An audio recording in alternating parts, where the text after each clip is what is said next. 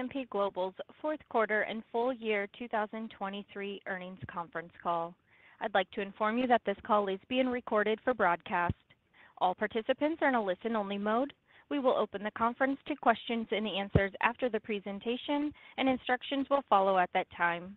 To access the webcast and slides, go to investor.spglobal.com. If you need additional technical assistance, please press star zero, and I will assist you momentarily. I would now like to introduce Mr. Mark Grant, Senior Vice President of Investor Relations for S&P Global. Sir, you may begin.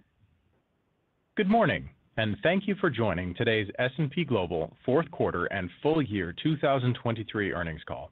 Presenting on today's call are Doug Peterson, President and Chief Executive Officer, and Ewout Steenbergen, Executive Vice President and Chief Financial Officer. For the Q&A portion of today's call, we will also be joined by Adam Kanzler, President of S&P Global Market Intelligence, and Martina Chung, President of S&P Global Ratings. We issued a press release with our results earlier today. In addition, we have posted a supplemental slide deck with additional information on our results and guidance. If you need a copy of the release and financial schedules or the supplemental deck, they can be downloaded at investor.spglobal.com. The matters discussed in today's conference call may contain forward-looking statements within the meaning of the Private Securities Litigation Reform Act of 1995, including projections, estimates, and descriptions of future events. Any such statements are based on current expectations and current economic conditions and are subject to risks and uncertainties that may cause actual results to differ materially from results anticipated in these forward-looking statements. Additional information concerning these risks and uncertainties can be found in our Forms 10-K and 10-Q filed with the U.S. Securities and Exchange Commission.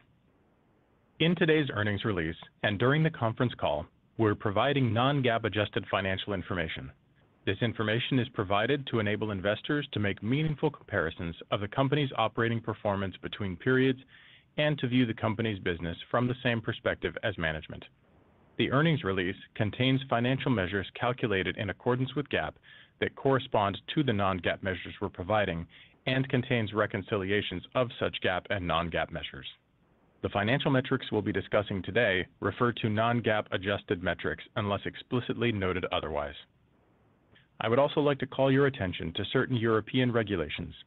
Any investor who has or expects to obtain ownership of 5% or more of S&P Global should contact Investor Relations to better understand the potential impact of this legislation on the investor and the company.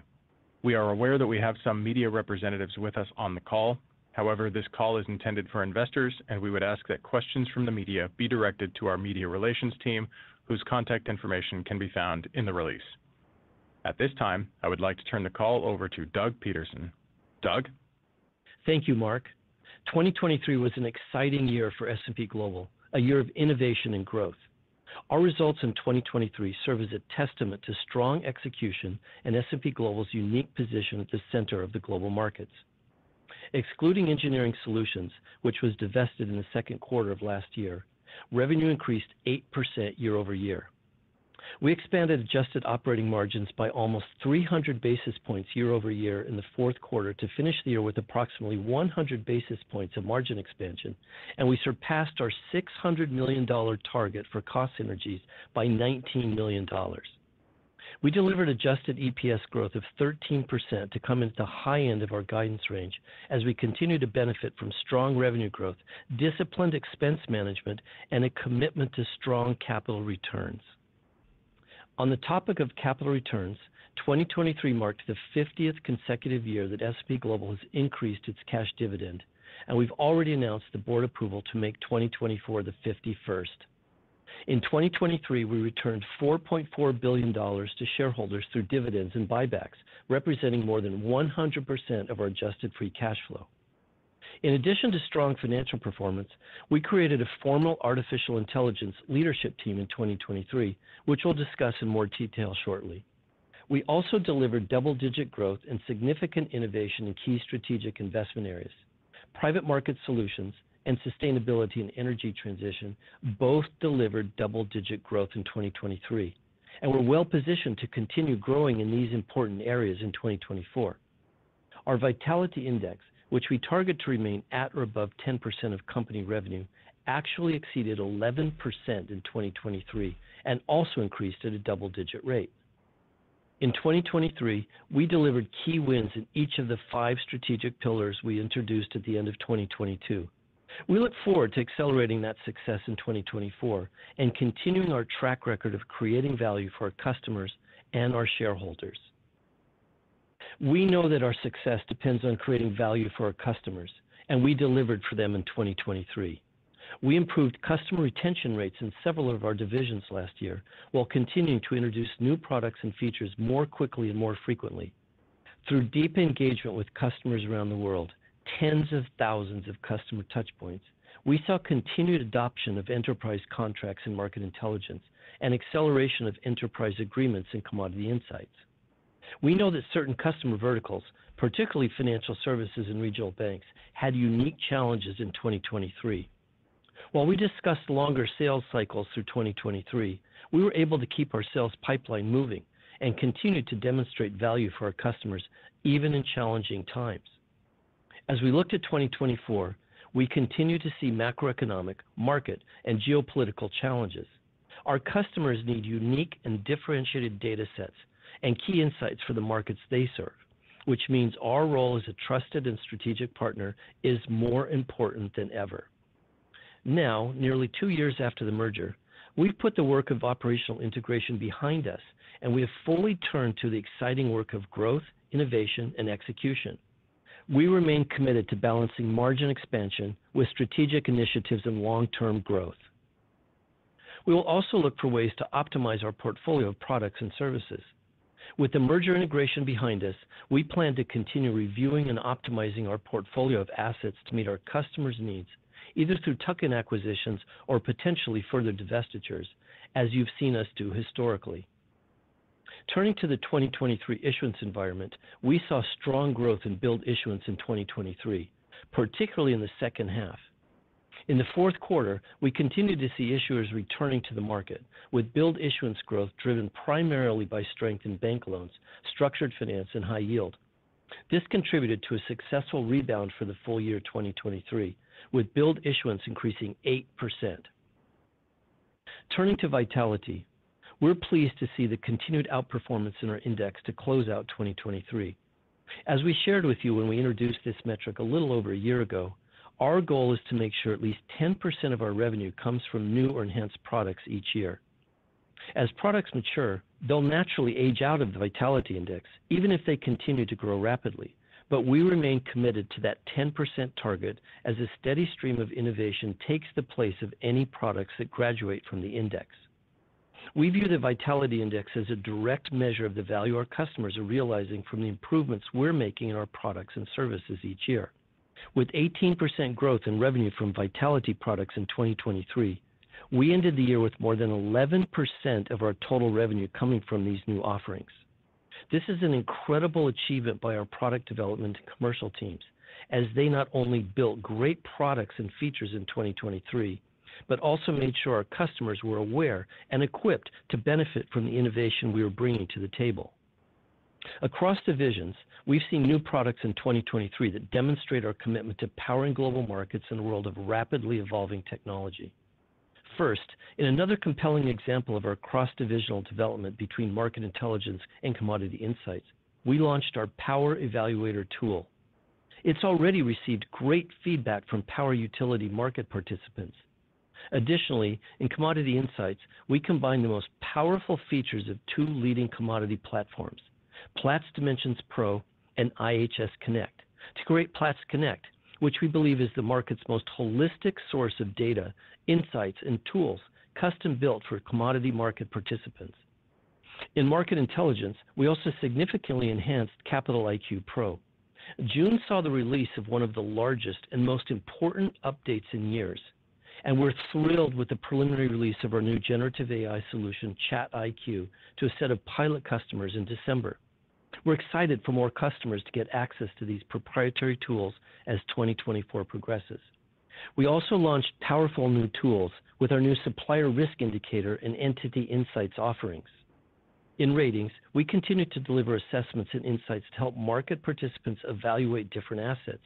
And we leveraged our expertise in blockchain technology and cryptocurrencies to launch the first stablecoin stability assessment in late 2023. 2023 saw the launch of several new indices as well, including the S&P B3 Corporate Bond Index in Brazil, multiple cross-asset indices, and new sector, factor, and thematic indices that we believe will contribute to strong growth in the years to come. As we mentioned last quarter, we want to provide an update on our AI strategy.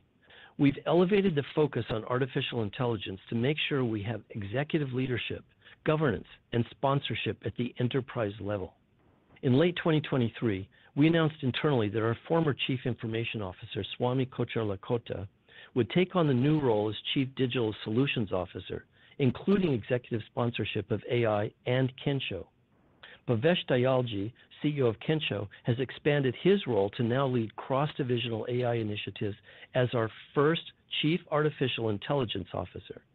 These changes to our leadership structure around technology, and especially around AI, are the next logical steps in a commitment to AI that began with our initial investment in Kensho nearly 7 years ago. As part of this strategy, we've developed an AI accelerator to fast-track high-priority AI initiatives and build common capabilities that can be deployed and used by teams across the enterprise. There are 4 important ways that we expect our AI to impact our performance. First, through the development of new products and services. Second, leveraging Kensho to accelerate and automate manual processes and data operations. Third, amplifying the productivity of our internal experts, freeing up more capacity for higher-order work. And fourth, embedding AI functionality in existing products to increase customer value and improve user experience. We're committed to keeping you informed about these initiatives, so we've launched a new AI page on our public website, spglobal.ai, which includes important research, our key thought leadership, and insights into our developments.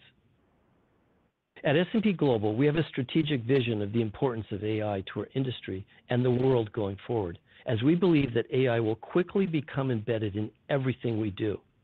And we have a framework to deliver the best capabilities in as many products as we can, and by extension, into the hands of as many customers as we can, as fast as we can. Fortunately, S&P Global starts with some of the most powerful proprietary data sets in the world, sourced from all 5 divisions. Our proprietary data layer is a key differentiator that we believe sets us apart. As we've outlined for you in the past, we remain committed to sound governance, protecting this proprietary data, and preventing third parties from monetizing or commercializing our data independently. A challenge that even data-rich companies will face is that much of this data isn't ready to be ingested or used by large language models. The data requires traditional machine learning pre-processing, things like data cleaning, data transformation, data reduction, and data integration. But it also requires tokenization and tagging, which can be very resource intensive. This is the Kensho layer. The proprietary tools developed over the last several years by the teams at Kensho automate much of the pre-processing work for both structured data like financial reports, but also unstructured data like the transcript from this very earnings call. Tools like Scribe, Nerd, Link, Extract, and Classify do much of this heavy lifting and allow our proprietary data to be leveraged more easily and updated more quickly and frequently. This leads to the third element of our framework, the open ecosystem. As we've shared with you before, we aren't dependent on any individual technology partner.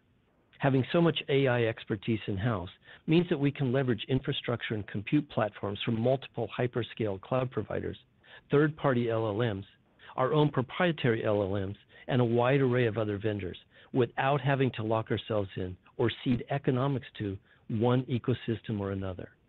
Ultimately, the goal is to have generative and traditional AI capabilities embedded everywhere that makes sense. We'll track our progress through improving customer win rates, retention rates, price, and ultimately growth.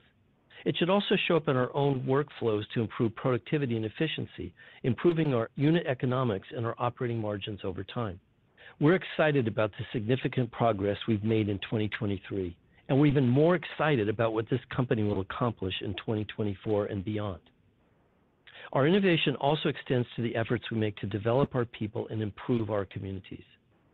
In 2023, we held an internal event called Accelerate Progress Live. to reinforce our commitment to our teams around the world and highlight our purpose and values as a global employer of choice. We provide dedicated time for our people to pursue volunteer opportunities. We saw an 89% increase in the number of S&P Global people who took advantage of these programs in 2023. And as more of our people returned to our offices around the world, our global people resource groups saw a nearly 50% increase in engagement. We also demonstrated our commitment to continuously improve our reporting and transparency around our sustainability and related initiatives. In 2023, we published our 12th annual impact report and our 5th annual TCFD report. We also published our first ever diversity, equity, and inclusion report, taking much of the information that we've been reporting for years, enhancing our disclosures, and making that information more accessible in a dedicated report. We're very pleased that our efforts have been recognized by many external organizations in the last year. S&P Global has iconic global brands and is well known as a desirable destination for highly skilled professionals around the world. We look forward to building upon that hard-won reputation in 2024. Turning to our financial results, Ewout will walk through the fourth quarter results in more detail in a moment, but the headline numbers tell a strong story for 2023. We're pleased to see accelerating growth and margin expansion in almost every division in 2023. The 2023 results and the 2024 guidance we're introducing today give us confidence in our trajectory toward the growth and margin targets we introduced at our 2022 Investor Day. As we approach the 2-year anniversary of the merger, we can definitively say it has been a success. In the last 2 years, not only have we brought together 2 world-class organizations, but we've delivered through a challenging period against our aspirational and ambitious targets. We integrated major software systems in record time and consolidated our offices around the world. We were able to close many of our data centers, due in part to a transformational partnership with AWS. We've maintained a disciplined approach to managing our product portfolio, and we demonstrated this commitment through the divestiture of engineering solutions and the after-sales business in our mobility division, and also through the decommissioning of a number of low-margin or slower growth products. Lastly, since the merger closed, we've returned $17.5 billion to shareholders through share repurchases and dividends. We initially set a target of $480 million in cost synergies, then raised that target to $600 million, and have now exceeded that higher target by $19 million. We're ahead of schedule on our revenue synergies to date and will continue to report our progress there. Lastly, we told you when the merger closed that we believed it would be accretive to adjusted EPS by 2023, and I'm pleased to confirm that we have delivered. Both our internal analysis and independent external analysis indicate that in 2023, we delivered higher adjusted EPS than we likely would have generated with S&P Global as a standalone company.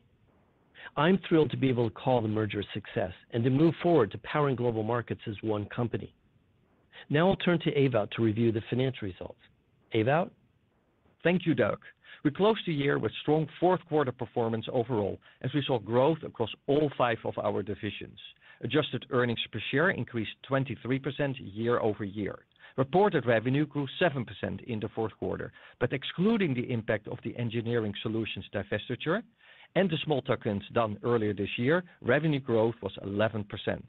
We also expanded adjusted margins by nearly 300 basis points and reduced our fully diluted share count by 3%. Moving to our strategic investment areas, I'm pleased to report we saw growth across all categories. Sustainability and energy transition revenue grew 17% to $84 million in the quarter, driven by strong demand for our energy transition products and benchmark offerings. Sustainability and energy transition's full-year revenue grew 24% to approximately $301 million. As we introduce more products and continue to innovate in the space, we remain committed to this important growth driver for the business.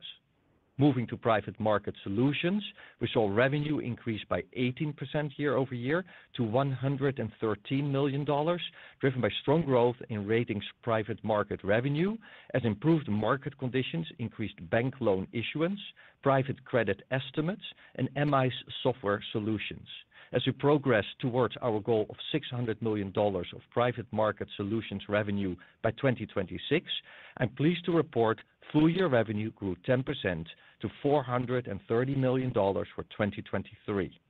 Vitality revenue, which is the revenue generated by innovation through new or enhanced products from across the organization, was $380 million in the fourth quarter, representing a 19% increase compared to the prior year. Importantly, Vitality revenue represented 12% of our total revenue in the quarter, again surpassing our index target of at least 10%. Now turning to synergies, as Doug mentioned earlier, we have completed our cost synergy program associated with the merger and outperformed our stated targets. In the fourth quarter of 2023, we recognized $156 million of expense savings due to cost synergies, and our annualized run rate exiting the year was $619 million, exceeding our goal of $600 million. For the full year, we recognized $581 million in cost savings from synergies. We had been targeting 85% of total cost synergies realized in 2023, and I'm pleased to see that we not only achieved that target, but that we surpassed it by more than $70 million. We continue to make progress on our revenue synergies as well, with $40 million in synergies achieved in the fourth quarter and an annualized run rate of $152 million exiting the year. Now turning to expenses, our total expenses grew approximately 2% in the fourth quarter, primarily driven by increases in our core and investment growth areas and compensation expenses, which were partially offset by benefits associated with the engineering solutions divestiture and cost synergies. On core and investment growth, we continue to make the necessary investments in our strategic initiatives, which includes hiring the right people for key roles and investing in new and existing avenues of growth for our businesses. Within compensation, there are two factors I would like to call out. First, our salary expenses remained elevated due to hiring activity and inflationary pressures throughout 2023. Second, our benefits costs were higher due to finalization of benefits realignment of IHS Markit employees in the fourth quarter. As we go through the divisions, you will see these factors impacting expenses and margins this quarter, particularly in Market Intelligence and Mobility.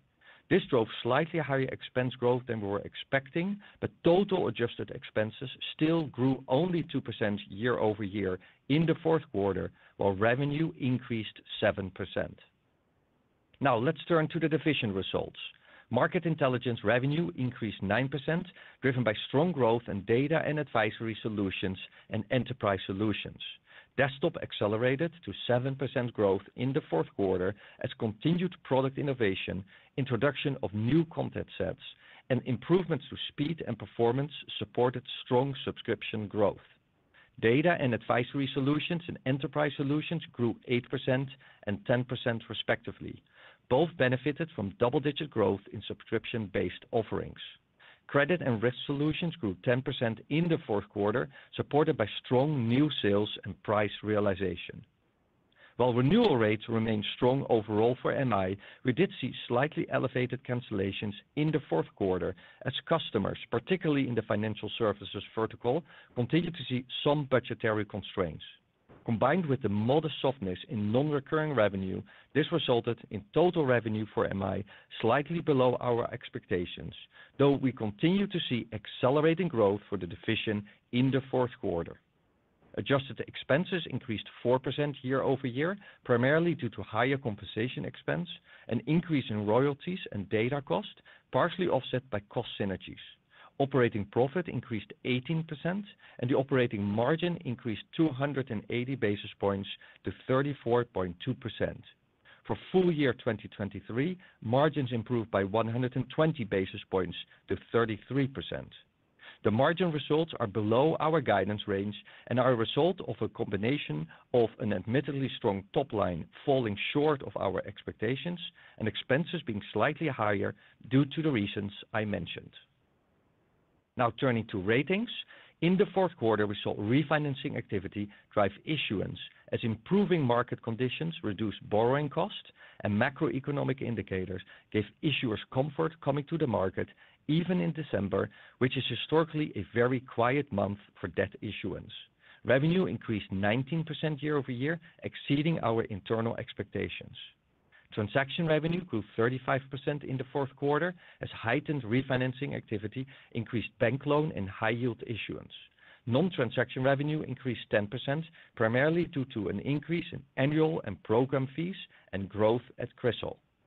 Adjusted expenses increased 6%, driven by higher compensation, which includes hiring associated with growth initiatives at CRISIL and higher incentives due to financial performance.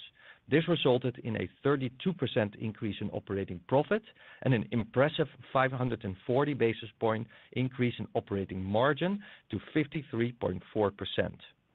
For the full year 2023, margins increased by 60 basis points to 56.5%.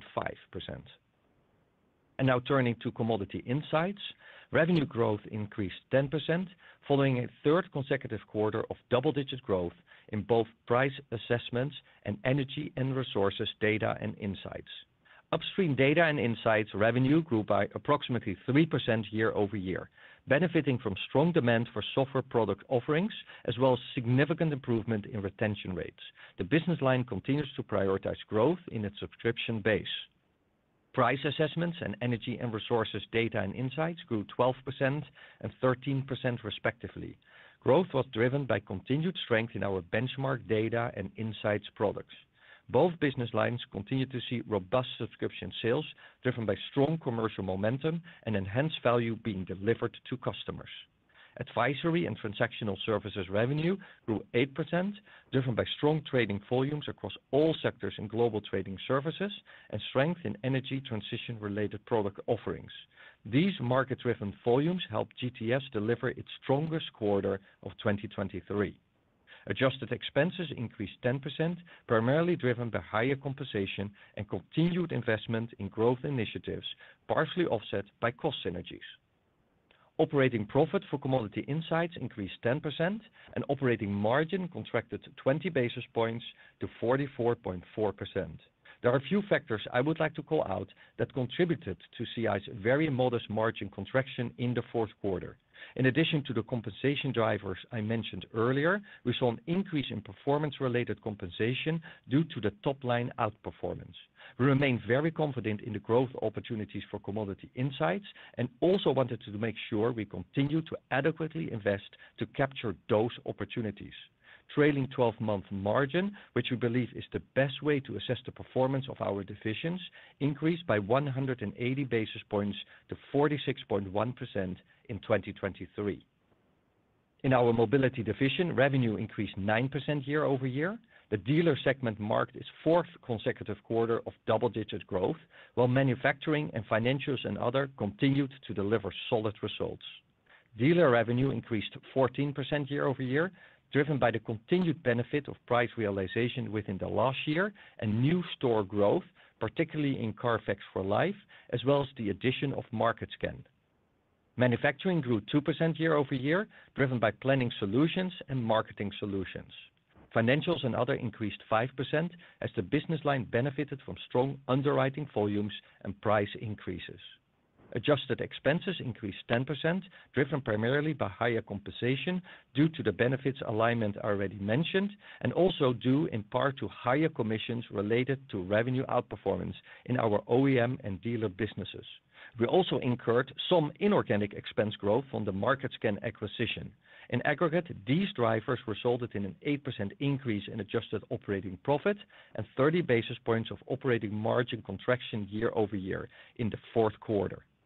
For full year 2023, margins contracted 20 basis points to 38.8%. Now turning to S&P Dow Jones Indices, revenue increased 5% primarily due to strong growth in exchange-traded derivatives revenue and new business activities within data and custom subscriptions. Revenue associated with asset-linked fees were relatively flat in the fourth quarter. This was driven by higher ETF AUM, which benefits from both market appreciation and net inflows, leading to higher ETF fees and declines in OTC products. Exchange-traded derivatives revenue grew 22%, primarily driven by strong volumes in SPX and fixed products and strong price realization. Data and custom subscriptions increased 4% year-over-year, driven by continued strength in end-of-day contract growth. During the quarter, expenses decreased 6% year-over-year, primarily driven by lower outside services and incentive expenses. Operating profit in indices increased 11%, and the operating margin increased 390 basis points to 66.1%. For the full year 2023, margins expanded 50 basis points to 68.9%. As we reflect on 2023 as a whole, I'm incredibly proud about the many things we're able to accomplish. We returned more than 100% of adjusted free cash flow to shareholders. We also continue to make the right investments in our strategy, allocating approximately $140 million to the enterprise initiatives that we have discussed with you. And we're encouraged by the fact that approximately 10% of the company's revenue growth came from those initiatives in 2023. On an inorganic basis, we executed a disciplined M&A strategy with tactical acquisitions immediately adding value to the enterprise. The optimization of our capital and liquidity structure completed earlier in the year provided $750 million of capital. Due to the prudent and strategic application of rate swaps, we're able to execute that debt issuance in a rising rate environment while avoiding an increase in our average cost of capital. With a team that can deliver impressive accomplishments like these in 2023, I'm confident this will continue under the leadership of the future CFO of S&P Global. Now, I'll turn it back to Doug to cover the 2024 outlook. Thank you, Ewout. We're updating our outlook to reflect our economist's view of the most important economic and market factors that will impact 2024. While this isn't meant to be an exhaustive list, these are some of the key factors we'll be tracking this year.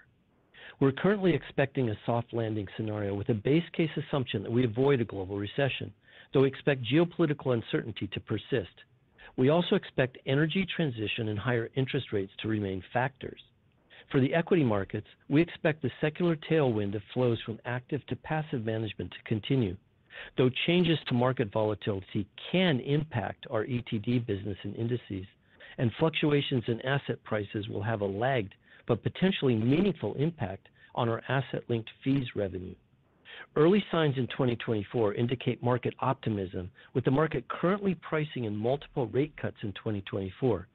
The timing of these potential cuts is unpredictable, but we expect the issuance environment to be stronger in the first half of the year than in the back half. We expect continued focus on energy transition in the commodity markets, with volatility in the evolving regulatory landscape having the potential to impact our results this year. Our financial guidance assumes global GDP growth of 2.8%, U.S. inflation of 2.4%, and an average price for Brent crude of $83 per barrel. We're also forecasting billed issuance growth in the range of 3% to 7% in 2024, with stronger growth expected in the first half. While we've included a market issuance forecast in the past, we will only report on billed issuance going forward when discussing our outlook for our financial performance, as it historically has been a better indicator of our revenue growth and aligns with our monthly disclosures. Turning to our most recent refinancing study, when we compare these refinancing walls to last year's study, we see that current year maturities, meaning 2024 maturities now compared to 2023 maturities measured at this time last year, are more than 10% higher than they were at this point last year. The maturities expected over the next 2- and 3-year periods are more than 12% higher. While we can't be certain how the higher rate environment will impact these maturities or issuers' likelihood to delever, we're confident that this puts us in a strong position to achieve the ratings revenue targets we're outlining today for 2024. Now, turning to our initial guidance for 2024. This slide illustrates our initial guidance for GAAP results. For our adjusted guidance, we're expecting revenue growth in the range of 5.5% to 7.5%, driven by strong growth in all 5 divisions. We expect organic revenue growth, excluding the impact of 2023 divestitures, in the range of 7% to 9%. We expect to deliver at least 100 basis points of adjusted operating margin expansion in 2024. This will require us to maintain discipline around expenses and productivity while ensuring that we're making the necessary investments to drive growth and innovation in vital strategic areas like generative AI, sustainability, energy transition, and private markets. We expect to deliver adjusted EPS for the full year in the range of $13.75 to $14, which represents double-digit growth at the midpoint. It's important to note that our expected adjusted tax rate is nearly 2 percentage points higher in 2024 than in 2023. If our tax rate were to remain unchanged from 2023, we would expect adjusted EPS growth approximately 2 to 3 percentage points higher, consistent with the low to mid-teens growth rate we pointed to for 2025-2026 at our Investor Day. As you saw in our supplemental materials earlier this morning, we also expect adjusted free cash flow, excluding certain items, of approximately $4.4 billion. We expect growth in adjusted free cash flow to be driven primarily by strong growth in revenue and profitability, though free cash flow growth will be tempered somewhat by the timing of working capital items and the full-year impact of the $750 million debt offering completed in the third quarter of 2023.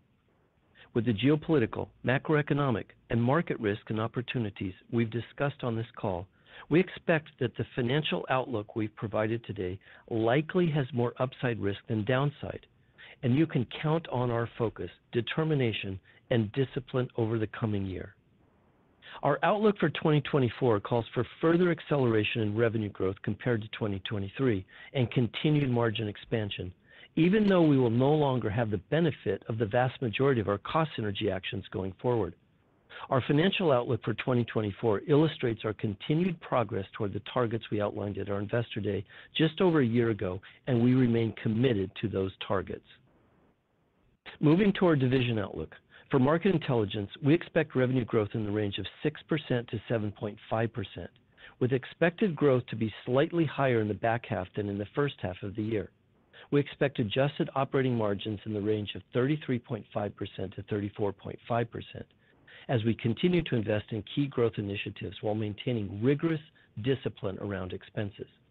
For Ratings, we expect revenue growth in the range of 6% to 8%, driven by billed issuance growth of 3 to 7%. We expect revenue growth rates to be stronger in the first half of the year than the second half, as comparisons are easier in the first half. We expect some level of pull forward given the uncertainty around the timing of any potential rate actions by central banks. We expect adjusted operating margins in the range of 57.5% to 58.5%. For Commodity Insights, we expect revenue growth in the range of 8% to 9.5% and adjusted operating margins of 46.5% to 47.5%. For Mobility, we expect revenue growth in the range of 8.5% to 10% and adjusted operating margins of 39 to 40%. Lastly, for S&P Dow Jones Indices, we expect revenue growth in the range of 7% to 9% and adjusted operating margins in the range of 68.5% to 69.5%. As you saw in the press release earlier this morning, our board has authorized the repurchase of shares totaling up to $2.4 billion, which we expect to execute throughout the year. And with that, I'd like to invite Adam Kansler, President of S&P Global Market Intelligence, and Martina Cheung, President of S&P Global Ratings and Executive Lead for Sustainable1, to join us, and I will turn the call back over to Mark for your questions. Thank you, Doug. For those on the line, if you would like to ask a question, please press star 1 and record your name. To cancel or withdraw your question, simply press star 2. Participants will be limited to one question in order to allow time for others during today's Q&A session. Operator, we will now take our first question. Thank you. Our first question comes from Faiza Alwy with Deutsche Bank. Your line is open. Hi, thank you. Good morning. So I wanted to start with a big picture question on ratings, take advantage of Martina on the call. Maybe you can talk a little bit about the drivers behind the ratings top line outlook. Doug mentioned 3 to 7% billed issuance growth, but give us a bit more color around, transaction versus non-transaction growth and the various components, whether it's, corporate, structured. You mentioned, greater private assessment. So just a bit more color around what's underlying the revenue outlook. Thank you. Hi, thanks very much for the question. So as Doug mentioned in his remarks, we do expect a stronger first half of this year, 2024, compared to the back half of the year. And I'll break it down a little bit. First, on the transaction revenue, and our billed issuance estimate in the 3 to 7%, we're expecting to see continued refinancing activity that we saw build up in the back half of last year with high yield and bank loans, and we saw that consistent in January. So we would expect to see that continue throughout the first half of this year. We would also expect to see some investment grade, although not as robust as last year. And part of that is just because so many investment grade issuers tapped the market last year. Another potential factor there is the fact that we would see some investment grade issuers being able to wait until the rates come down. Now, some of the factors driving first half versus second half, I would say anecdotally, we're hearing that issuers are looking to come to market to take advantage of strong investor appetite to lock in rates once they're higher and before the rates come down, and ahead of potential volatility in the back half of the year. On transaction revenue, we would actually expect to see stronger frequent issuer program issuance this year than we saw last year. You won't see that in our billed issuance estimate, for example. And we would also expect to see continued strong performance in our surveillance book across CRISIL, our royalty, and other products such as RES or ratings evaluation service. Overall, though, as Doug said, we do expect stronger first half compared to second half. All of these factors that we take into consideration, including pace and timing of rate cuts, volatility, et cetera, these are all baked into our overall outlook. It is early in the year, and we will definitely seek to become more precise as we go throughout the year. But that's, I think, a good summary of where we're at. Thank you. Our next question comes from Manav Patnaik with Barclays. Your line is open. Thank you. Good morning. I just wanted to touch on the revenue synergies. And you said, I think it was $152 million annualized exiting the year. I think that's a number higher than what we would have thought. I was just hoping you could give us some color on, where, what kind of areas those are coming from, what you've kind of baked into 2024 also perhaps. Thank you, Manav. This is Doug. Well, we're really excited about what we've been able to achieve with the merger, and you've heard us talk about the power of the merger, the capital return that we had, the accretion to EPS, the cost synergies, which we now have delivered $619 million. And going forward, we're going to keep talking about the revenue synergies. When we look at the revenue synergies, they started off traditionally with cross-sell within divisions. This is where we were selling commodity insights products from the Platts customers to the IHS Markit customers and vice versa. Same in the market intelligence business, where we're selling financial services products to corporate customers for market intelligence. But now we're starting to deliver the new products as well. And a combination of both of these has allowed us to be ahead of the schedule. We're very excited about the new products coming out. Let me give you one example from the Commodity Insights division, something called Platts Connect. Platts Connect is a product that took the platform of Platts Dimensions Pro and took the IHS Markit Connect platform. We put them together. We now have a very unique, single, holistic platform for prices, for research, for forecasting. But let me hand it over to Adam since he's on the call, and he can give us some more color for market intelligence. Great. Thanks, Doug. The revenue synergy is obviously one of the most exciting parts of the combination of businesses. As Doug mentioned, the early successes have been in going to our customers with combined product capabilities that strengthen what we were already providing to those customers. We've seen outsized performance there, even against our own expectations. What's really exciting as we get now into the years where we've landed those early merger synergies is the launch of new products. Doug mentioned a few. Over the course of 2023, we launched 7 new products just within market intelligence. We have 14 new products set to come to market across 2024. These will increasingly become part of what we're offering out to customers, whether it's just putting our bond pricing in together with our credit analytics capability, looking at our economics and country risk data across our desktop, incorporating sustainability data into our private markets portfolio management capabilities. These are all exciting areas that will continue to add to the growth of the business. You'll also see us announce some increasing generative AI capabilities across broader data sets of the combined businesses. I'm sure we'll talk a little bit more about that later on the call. Thank you. Thanks, Our Manav. next question. I apologize. Our next question comes from Tony Kaplan with Morgan Stanley. Your line is open. Hey, good morning. This is Greg Parrish on for Tony. Thanks for taking our question. Adam, just want to go back to you. Talk about market intelligence, 6 to 7.5% revenue growth guide, similar to last year. Is the selling environment, has that improved at all, or is that still a bit of a headwind? And then on the capital markets piece of the business, I think some of the IPO assets, seeing some increased activity to start the year. So is there upside from that, or are you still a little bit cautious? Thanks. Okay, thank you for the call. We're very optimistic about continued growth in the business, and you've seen that progression from 22 to 23, and you see our guidance for 2024. Our end markets have had a pretty challenged period through 22 and 23, right? You've seen 30+% declines in M&A activity, 34% decline in private equity investment activity. But even through that period, we've been able to deliver the solutions that our customers want. I think that will continue into 24. We do see some early activity in capital markets, but I think the way the full year will play out is yet to be seen. For us, going into the first quarter, we see more challenging comps, so we'll see a little bit slower start to year than we'll see towards the back half of the year. I am cautiously optimistic that as markets stabilize, that presents opportunity for us. But we want to be careful because our largest customer sets continue to be under pressure.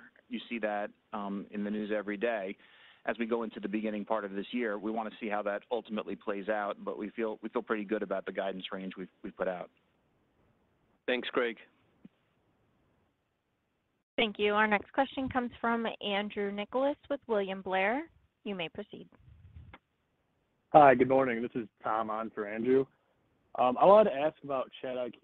You mentioned you started piloting that in December. I was wondering what kind of customer feedback you're getting so far and what kind of benefits you can expect. Can it help increase pricing on the CapIQ platform, or any other benefits you are seeing there? Thank you. Tom, thanks for the question. We're very excited about the early responses on ChatIQ. That's a tool that lets our customers get into our desktop and get back actionable insights, lets them actually click through directly down to the source documents on what's one of the most robust data sets available to financial markets and corporate participants in the world. ChatIQ, very exciting. We are out with a few pilot customers. We'll start to release that out more broadly to our customer set over the course of 2024. But it's also not the only thing that we're doing with generative AI. You may have seen a press release in the last couple of days. We've actually launched, now widely available to customers, the ability to use generative AI to search in the S&P Global Marketplace, which is the place where you can go and look at all the data sets available across all of S&P Global. We're using generative AI to allow people to query into those data sets to get broader understanding of what's actually available through our company. We're pretty excited about that, and early responses have been positive. You'll also see releases from us during the year of things we're calling Reg GPT, some other tools around our ratings-related data that we deliver through market intelligence to allow our customers to probe into that data and get quick responses that help increase the speed within their own workflows. You'll continue to see this across the course of 2024. We're very focused on making sure we release things that are actually useful to our customers, enhance the value proposition of what we're delivering to them, and ultimately embed our solutions more deeply into their workflows. Thanks, Tom. Thank you. Our next question comes from Andrew Steinerman with J.P. Morgan. Your line is open. Hi, everybody. This is Alex Hess on for Andrew Steinerman. I was hoping you guys could walk us through a little bit of the incremental margin outlooks embedded in your guide, especially for market intelligence, commodity insights, sort of, and maybe mobility. Would just sort of helpful to know sort of, in those higher subscription businesses, what the puts and takes are on expenses and, how we should see that flowing through to operating income. Thank you. Thanks, Alex. This is Doug. Let me start by saying that we always start our year with looking at how we're going to be able to grow our margins. We always build a budget that begins with top-line growth, and we want to make sure that we can build our business through investment for innovation, but also continue to deliver margin expansion. So if you asked about each of the divisions, and each of the divisions has different characteristics for how we're moving forward. We have technology and productivity plans in place, but let me start with a couple of the divisions and then hand it over to Adam. So within the Commodity Insights division, we're looking at, as you saw, 8.8% growth to 9.5% growth with a margin expansion into 46.5 to 47.5 range. We have growth in that area, in particular in energy transition products. We see high demand coming for new sorts of products that relate to carbon intensity, to carbon markets, to different types of metals, which are going to be important for the energy transition. So we see a lot of growth in the area coming from energy transition on top of what are the regular markets there. We do have some investments taking place in the Commodity Insights division, both for some regional expansion as well as some new products. When it comes to mobility, we're making some investments in some new products in mobility so that we will be able to grow our top line. As you see, we have an 8.5% to 10% revenue guide as a 39 to 40% margin guide. But we always operate all of our businesses beginning with top line, with discipline to deliver growth. Just to mention before I hand it over to Adam, as you know, we've delivered 1,200 basis points of margin expansion over the last 10 years. So it's something that's in our DNA. But let me hand it over to Adam. Sure. Just commenting briefly on margins within Market Intelligence. We do expect to continue to see expansion as we go into 2024. It's important for us to keep balancing the need for continued efficiency, looking for where we can operate more effectively and continue to drive margin expansion. We expect to do that on course to the levels that we laid out in the 2022 Investor Day, but also balancing that with making the right investments to drive the increased top-line growth that we also expect to deliver as we get towards those target dates that we laid out in the Investor Day as well. Thanks, Alex. Thank you. Our next question comes from Alex Kramm with UBS. You may proceed. Yes. Hey, good morning, everyone. Just, I guess, continuing that last point, Adam, that you made. When I look at the revenue targets that you laid out at the Investor Day across the company, I think you're making good progress everywhere. But in Market Intelligence, I think it appears that if it's a steady path, we're the most behind. So maybe just coming back to the comments you made earlier in terms of the environment, is it the environment that needs to improve? Is it the revenue synergies that need to click more? Or what needs to happen to get to that 7 to 9 in 2025? What are the biggest factors that get you there? Thanks. And what's your confidence level? Sorry. Thanks, Alex. Confidence level high. We set those targets for 2025, 2026. I think we're well on track to get there. Even in this current year, while coming in behind our goal, we're still right near the very bottom of that 7 to 9% growth range, right? We delivered a 6.9 or so percent year. You've seen in our guidance, like we'll continue to push towards that. You identified actually a couple of the important factors. That synergy growth will continue to build, and we always said we'd start to see the real impact of that in years 3 through 5, and that's the period that we're just starting to enter. So you will see that continue to be a factor. The second biggest factor is we've gone through in 2022 and 2023, one of the toughest macro environments that we've seen, particularly for our customers over the last certainly 5 to 10 years. So as that macro environment improves for us, or conditions for that customer set improves for us, it also sets us up to continue to accelerate towards those growth levels. Even through that challenging period, as I mentioned, we're delivering actually pretty close to that range and on a pretty straight line path into it, and a pretty high confidence that we'll get there. Thank you. Thanks, Alex. Our next question comes from Ashish Sabadra with RBC Capital Markets. You may proceed. Thanks for taking my question. I just wanted to focus or drill down further on the index business. there was a mention of declines in OTC product. I was wondering if you could provide some color on that front. And then as we get into 2024, I was wondering if you could provide some color on what are your assumptions around AUM growth, and then fees, which were a headwind this year. How should we think about those potentially becoming a tailwind in 2024? Thanks. Good morning, Ashish. This is Ewout. Thank you for giving me an opportunity to answer a question during my last call. Coming back to your point about the OTC, obviously, if you look at AUM fees in the fourth quarter, you say, hey, that's strange. Why is it flat where markets are up so much? And we see two underlying dynamics that go in opposite directions. So as we have always said, in AUM fees, there's many things that go there into the mix. There is mutual funds, there's OTCs and others. Actually, if we zoom in on ETFs, it's up about 8% in terms of fees, and that is helped by market appreciation as well as very strong inflows that we have seen into the ETF area, but offset by OTC volumes that were down period over period. OTC volumes can always be a bit lumpy quarter to quarter, so I wouldn't read too much into it. This can really change again the following quarter. So overall, I would say this is a normal trend that we are seeing here. With respect to the assumptions for 2024, first of all, the assumption is that AUM is up at mid-single digit level, the ETD volumes low single digit increase, and then the subscription growth at a double-digit level for the index business for 2024. Those are the assumptions. Thank you, Ashish. Thank you. Our next question comes from Scott Wurtzel with Wolfe Research. Your line is open. Great, thank you, and good morning, guys. Just moving back to the ratings segment and thinking about the results and guidance here, sort of looking at that slide 32 and seeing, the decline in expected maturities for 2024.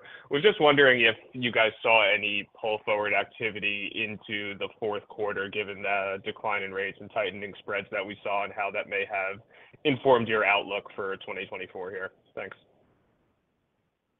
Hey, Scott, thanks for the question. We did see some pull forward, more for 24, a little bit of 25 into 2023, not just in Q4, I would say. I mean, I think the sort of the repricing and other refinancing activity started to pick up momentum in the back half overall, and we've certainly seen that continue into this year.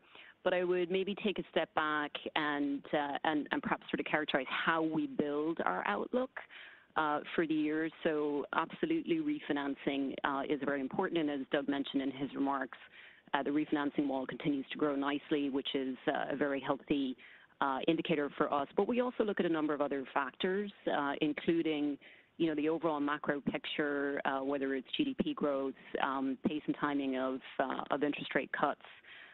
We also look at opportunistic issuance. We know that's been historically very hard to predict, and that's become even more difficult in the last 2 years. And, candidly, M&A, we don't have historic or heroic assumptions around M&A. As Adam mentioned earlier, it was down quite a bit last year. And while we're hearing a little bit of positive market sentiment, we need to see how that plays out throughout the course of the year. We also look at investor appetite, fund flows, and how that could impact issuance across different asset classes. So, for example, as I mentioned earlier, we would expect to see higher frequent issuer issuance this year than we did last year.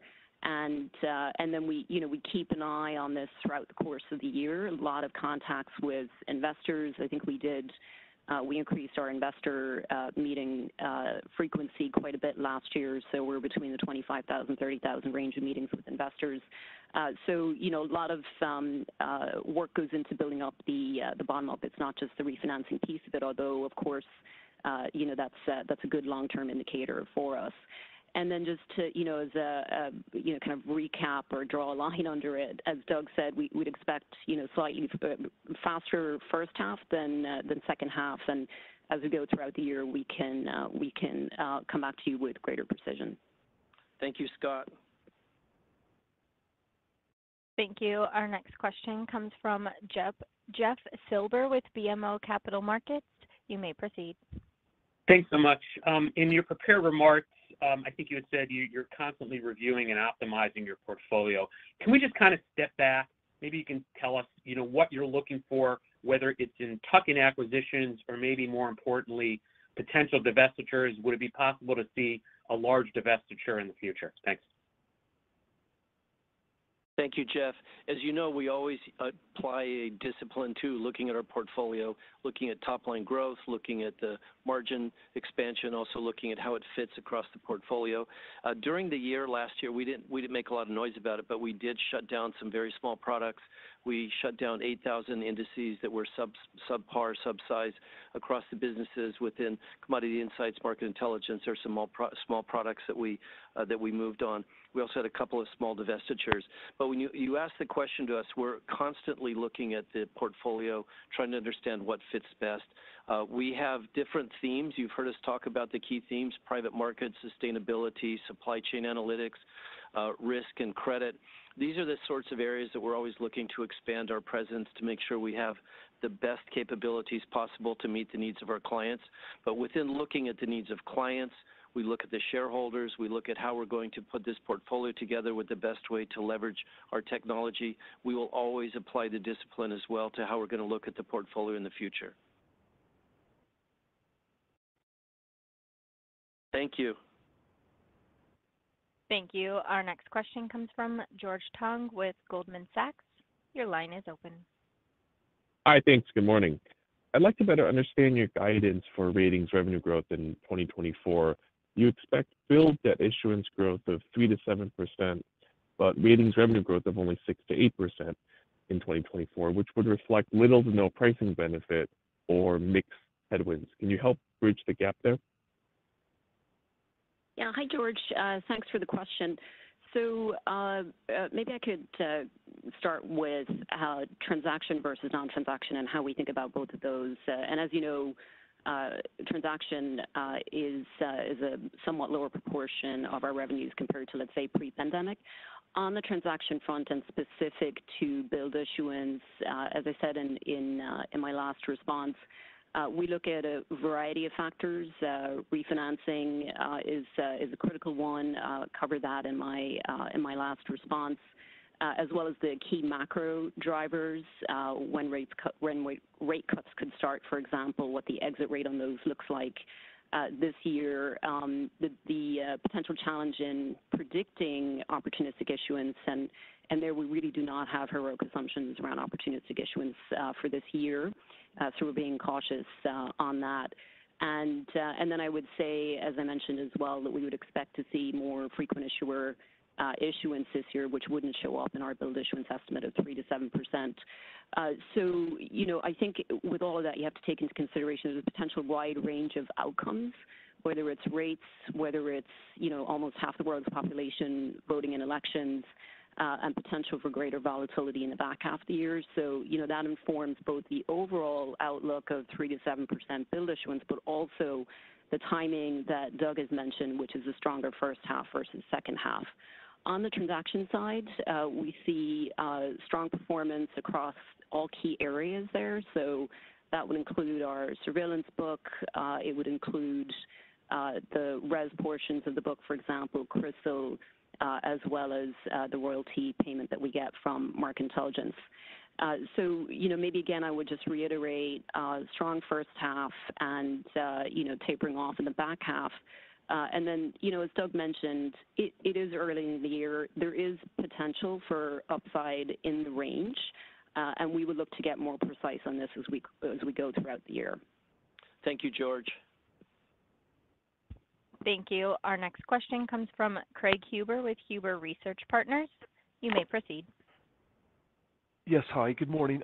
Maybe just talk a little bit further about your guidance for the year, about where potentially you could be conservative in your mind, whether it be on the cost side of things, or are you baking in too much assumption for costs there, or on the top line, what segments potentially come in ahead of your outlook at this stage of the game? Thank you. Thanks, Craig. As you saw when we put together our information, we put in our slides, what are the key factors that we look at? And when you take a step back, we know that GDP growth is always the number one driver. It's the highest correlated factor to our long-term revenue growth. We've looked over the years to see what are those factors that drive it the most. We see some potential slowdown in the economy.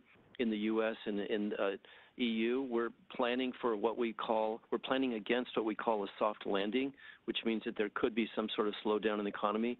As you heard, we've seen some slowness and a little bit of longer sales cycles in certain segments. But those are some of the downside factors. What would happen with the geopolitical factors? How long will it take before central banks begin to cut rates? We've taken those into account as we built our guidance with some conservatism.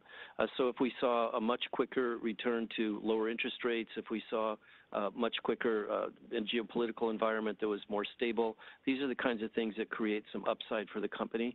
We also look at segment by segment. We know that the automotive segment is going through a lot of change. We know that the energy transition, which is changing the commodity cycle. So we've taken into account all of these different factors as we've looked at the overall at the guidance. So to your upside risk, upside opportunities, we think that it could come if interest rates move down lower faster, if the interest rates, if the economies grow faster than we think, et cetera. But these are all the factors we take into account across the divisions as we're setting up our guidance for 2024. Thanks, Craig. Thank you. Our next question comes from John Mazzoni with Wells Fargo. Your line is open. Thank you. Good morning. Could you just help us understand how you're thinking about the longer-term generative AI monetization, specifically around cross-platforming as well as potential kind of upsell and cross-sell from kind of new products? Thanks. Great. Thank you for that. And when we think about technology and we think about AI, we start with the framework that we showed you in our prepared remarks today, which has a foundation of very strong proprietary data. We think that this is going to be one of the most important factors for AI becoming successful at any company, no matter where they are. And we think that this gives us a running start, in addition to what we've already been developing with Kensho over the last 5 years. But turning that into earnings and turning that into growth is something that we're starting to build. We think that the AI opportunities we have, Adam talked earlier about Chat IQ, is an example of something that's give customers the opportunity to dig much, much deeper into our data. We think that it's going to create stickiness. We're starting with metrics that look at, for example, our Net Promoter Scores. We're looking at retention. We're looking at how people, what kind of feedback we get from calls from customers that are calling in to see how we're doing. We also believe that right now we're going to be able to continue to meet our guidance that we gave you in our Investor Day in 2022. We'll be able to continue along that track, and then we'll be able to come out with much more precise guidance for the impact of AI across our portfolio in the future. But we see this as something that's going to be a game changer for all of our businesses. It's going to be embedded in everything we do, and we're just now learning how we're going to measure those impacts. But let me hand it over to Adam because he's very close to a couple of the in-market opportunities that we have right now. Great. Thanks, Doug, and thank you for the question. As Doug mentioned, we do think generative AI has a transformative potential across almost all of our products. Remember, we are one of the largest data providers in the world, and the one thing we have is a highly trusted, highly developed, accurate set of data across our businesses, whether that's in market intelligence or the other divisions of our business. We're also deeply embedded in the workflows of our customers. The combination of those two, and when you really understand the power behind generative AI to unlock the potential in massive data sets that may correlate to each other, may have unique insights, and the ability to process through that in a very rapid time frame. For us, thinking about portfolio monitoring workflows, research and insights, credit assessments, risk assessment, looking across broad sets of data for insights in what's developing in various sectors or regions or how it could impact a portfolio. Those are all opportunities for us for making the data sets and workflows that we already provide today to our customers all the more powerful. When we look at the opportunity set in front of us and even just our product launch sheet for 2024, we're pretty encouraged that we're well positioned to take advantage of the technology, increase the penetration we have with our customers, and expand the kinds of services and insights we're able to give them efficiently. That also increases the efficiency of their own internal workflows, which obviously comes with significant value. We'll see how that all materializes and how we're able to monetize that, but we do think it's a tailwind for us. Thank you, John. Thank you. Our next question comes from Jeff Meuler with Baird. Your line is open. Yeah, thank you. Ava, when you described some of the costs that were higher than expected, things like the IHS, the Heritage IHS Markit employee benefit cost, it wasn't clear to me, was there a true-up that was specific to Q4, or was there a greater than expected step-up in the expense baseline that's happening now? And then on 24 tax rate, what drives the step-up, and is the new rate kind of like a good steady-state rate for the portfolio? Thank you. Yeah, thanks, Jeff. So let me explain what is benefits realignment. So benefits realignment is that we brought, as of January 1st, 2023, all of our employees across the world to the same benefits package, because we think it is fair that we should treat everyone the same in every country around the world. So think about the medical plans, think about the retirement plans. We have made estimates about the expenses for 2023, and for the first 3 quarters, the expenses came in exactly in line with our expectations, but they exceeded the expectations in the fourth quarter. And benefits costs are always not 100% certain because, just to give an example, the medical costs in the U.S., we're self-insured, so they can be higher if we have higher medical claims, or the matching for 401k contributions can be higher. So we're seeing this more as a one-time step-up cost, and that should be in our baseline going forward from 2024 onwards. Your second part of your question about the tax rate. We saw in 2023 a bit of a benefit in the tax rate in the third quarter and the fourth quarter, and then we're seeing some upward pressure in the tax rate in 2024. So to expand on that, on the third quarter of 2023, we had some favorable new guidance with respect to the utilization of foreign tax credits. And then in the fourth quarter, we had the conclusion of certain state tax audits that led to some reserve releases. So it brought the effective tax rate a little bit down in 2023 compared to a normalized level. And what we're seeing in 2024, the implementation of Pillar 2, global minimum tax in several jurisdictions, as well as the UK statutory tax rate is going up. So 2024 is, I think, the right level to think about this. Where tax rate will go from a longer-term perspective is really hard to say because it really depends on government finances and where that will go around the world in the future. Thank you, Jeff. Thank you. Our next question comes from Russell Quelch with Redburn Atlantic. You may proceed. Yeah, hi, thanks for having me on the call. Sorry to go back to this, but on the ratings business, your macro forecasts are implying what I think is a soft landing conducive for rate cuts. And as I understand it, the maturity walls build throughout the year. I appreciate some of that could be pulled forward into the front end, but I'm still struggling to square this sort of front-end loaded observation when you discuss revenues relative to your macro guidance. So maybe you could explain that again, please, and also what you're assuming for the non-transactional revenue growth in 24. Sorry if I missed that. Thanks. Thanks so much, Russell, for the question. Just a quick one on the non-transaction. We don't separate out our guidance between transaction and non-transaction, but as I said, we do expect robust performance in our non-transaction part of the book this year.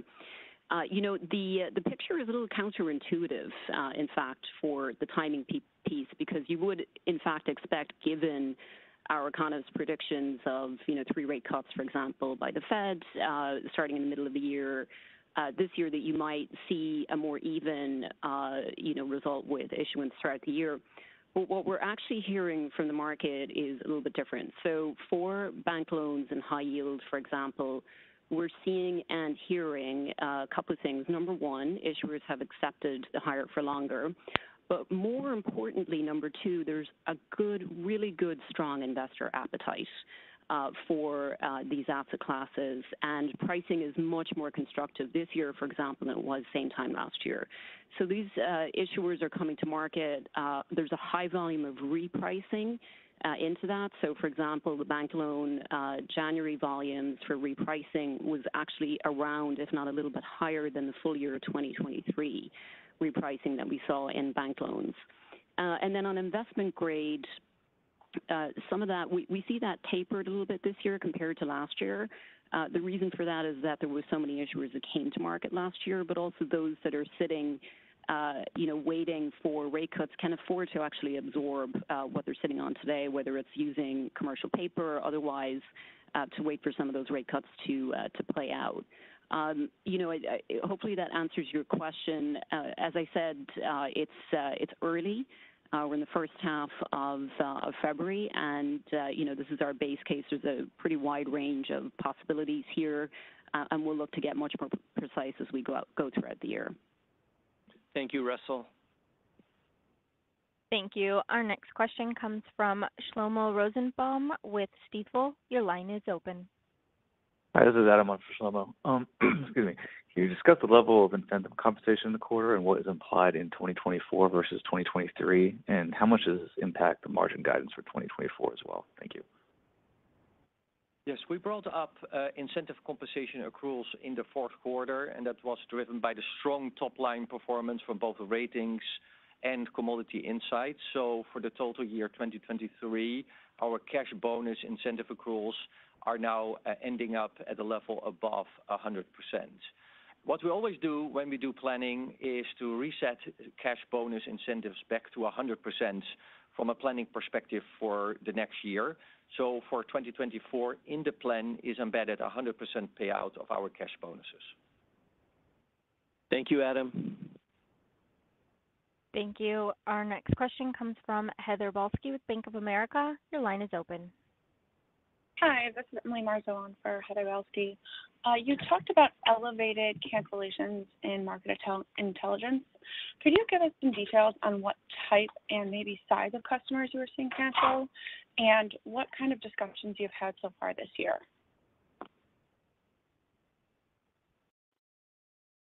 Hi, Heather. It's Adam. Thank you for the question. So through the fourth quarter in particular, the places where we saw cancellations were actually in our smallest customers, right? Customers under relatively low threshold.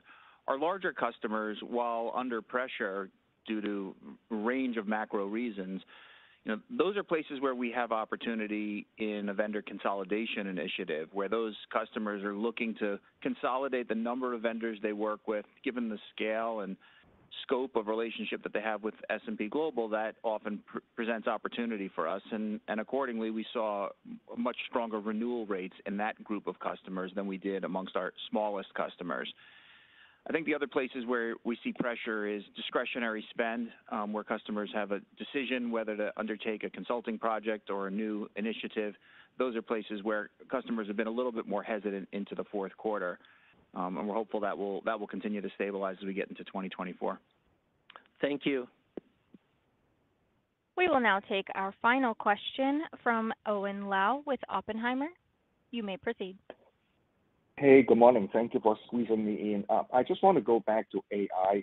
And I think AI is great and there are lots of potential, but it looks like whether clients will actually pay extra for it, it's still uncertain. I'm just wondering what makes you confident that you can develop a killer app that people will use it and pay for it? Thanks. Thank you, Owen. Well, we take a view that AIs can be embedded in everything we do, and we don't think there's going to be a killer app. It'd be great if there were, but that's not our plan. Our plan is to look at AI to see how it can improve our productivity, how we can use it with our developers, our data management, data linking, et cetera, up into how we're going to improve our products and build products and link them over time. As you heard from Adam, we've got a few very exciting products that are already being tested in the market. We've launched one recently, and then we've got some more coming. We also have the capabilities of Kensho, which are available on the marketplace. So we don't think of it as a killer app. We think of it as continuous improvement.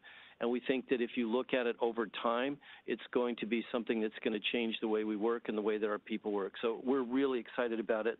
We're also excited that we have such a strong internal team, that we're one of the first companies who's able to name a chief artificial intelligence officer, somebody who has the experience of Kensho, of being the CEO there with the expertise. We have an open model in terms of the ecosystem we're going to be working with. So we're not looking for a killer app, but we're looking to see every single way we can use it and how it's going to improve the way we serve our customers as well to manage the business.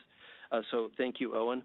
Let me make a couple of closing remarks. And first of all, I want to thank all of you as usual for being on the call and for your excellent questions.